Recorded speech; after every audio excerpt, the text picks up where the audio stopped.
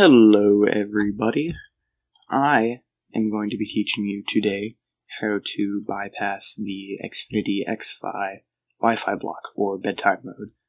Let's get straight into it because this is really freaking cool. Okay, so the first thing you're gonna want to do is go to your control panel and then go to Network and Internet. Go to Network and Sharing Center, and then to change adapter settings. Alright, and there's going to be two things here. Well, not for you, for me at least. Go to, if you're using an Ethernet cord, go to the Ethernet, go into Properties, Configure, and then Advanced. Go to your network address, and if you're already on Not Present, check this right here, and then type in a bunch of random numbers, okay? So I'm gonna try to explain this real quick.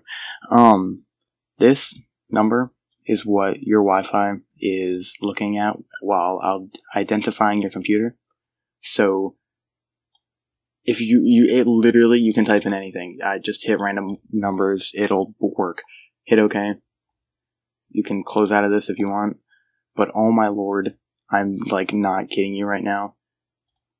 The Wi-Fi works, and this is just absolutely mind-blowing that you can even bypass it. But yeah, anyways, short video. Hope you guys enjoyed. Thanks. Sorry for the lack of uploads. I'm working on it.